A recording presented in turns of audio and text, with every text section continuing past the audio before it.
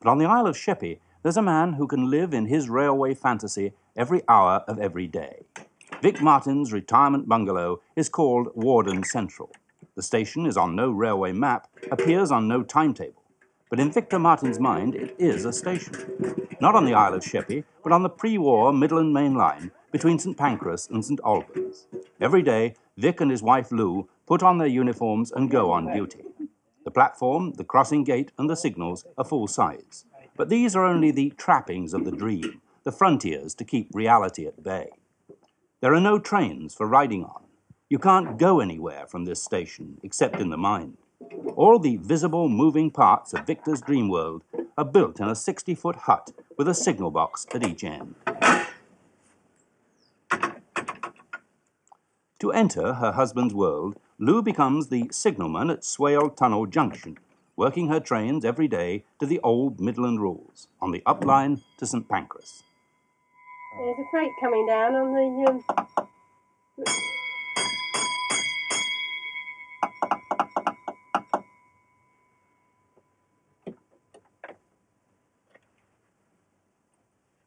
on relief line. Then I have to look and see if there's space for it to go through, and it can go right through, so I can put the distance off. That's because your line is quite clear, is yes, it? You see, if there's no lights there, I know that it's a straight-through run. That's to say the train is entering my section.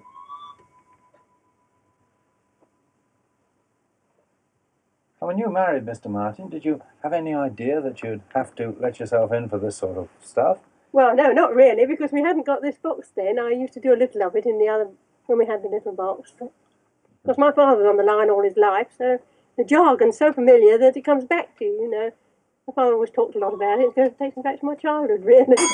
Rather fun. The trains can only be seen over the 20 yards of track between Lou's signal box and Vic's. Then they disappear into a loop of tunnels around half an acre of garden. But in Victor's eye, they're heading for Glasgow, Nottingham, Manchester and Leicester, and it may be weeks before they're due to come back. Hasn't cleared the line yet, it won't be long now.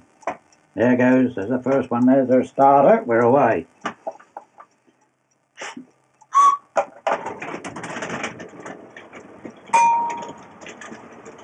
There's a train being offered on the up road. That's the fast. I'm just watching the freight away to see her distance off, and it is, we're away. 6:35 to Nottingham. I'm just pulling off the signals now on the up road for the fast.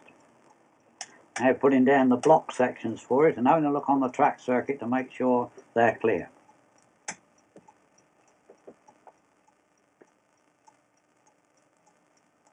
I'm looking out for the freight, see that she's coming up all right on her track circuit over there.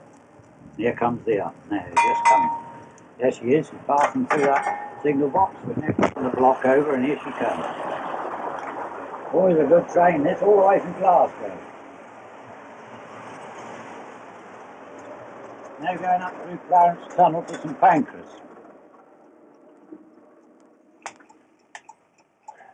How much difference do the uniforms make? Have you always used uniforms? Yes, we've always used them. We've been very fortunate in having uniforms, you see. And so, of course, we've always used them. Does it make very much difference to the way you feel about it? Well, I think it does, really, you know. We always have used them, you know. It sort of gives the effect, I suppose, and that kind of thing, you know. Would you have liked to have been a railway? Oh, yes, I would. In 1914, I was very, very keen to go on the line, and I was a young lad then, you see. I was at school, my father took a very poor view of the railway altogether, really. And he, you know, had different ideas, thought I ought to go through the varsity. We lived in Oxford, you see, and that was a good opportunity, but I wanted to get on the footplate. I did get on for about 2 days on the Great Western, but he soon got me off. So how long ago did you start planning to have your own railway? Well, I started planning to have my own railway, well, I've known all my life I'd really do it, you know, and I started getting ready in 1937. Started buying equipment, and so a good job I did, because it'd be a terrible price today. And I'd saved up about just over £300, I suppose, for for this railway job, and I spent a lot. And then of course the war broke out. Excuse me a moment.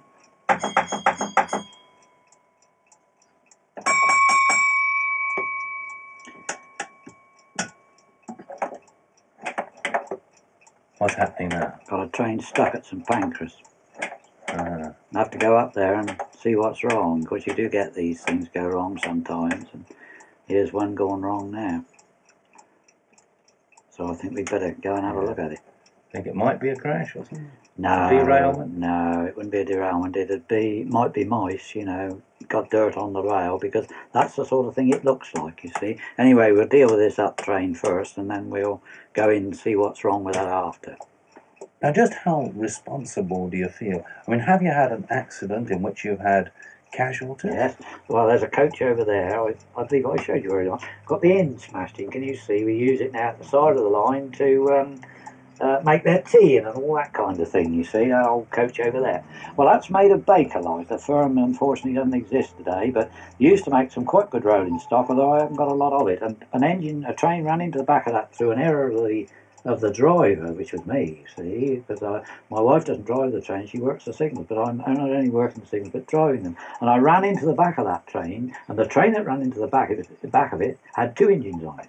And so it smashed the end. That was the last coach. Smashed the end in, and we reckon that about 8 or 9 people would have been either killed or pretty seriously hurt, because of course it smashed all the end of it and derailed the coach as well. So I think that's the worst accident we've ever had.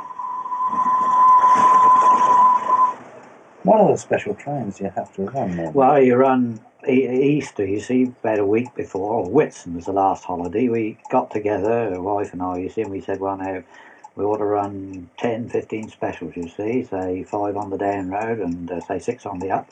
Well, then you look at the timetables, and of course you've got to think that usually over holiday time, the workmen's trains are not running. So you've got little spaces there where you can fit one in, or you can run it where freight normally run, you see. A freight working may be off, and you can put one in there, you see. You work that all out beforehand, like the railways do.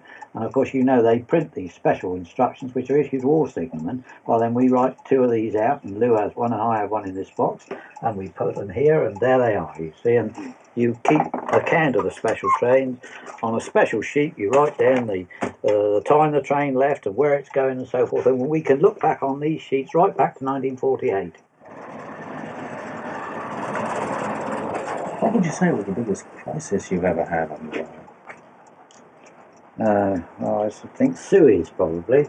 There was a crisis some years ago, and of course we didn't know that how many troop trains they ran, but we imagined they did, you see. And so of course we had a terrific number of trains down to Southampton and the other ports for we imagined, of course, for the War Office and the government.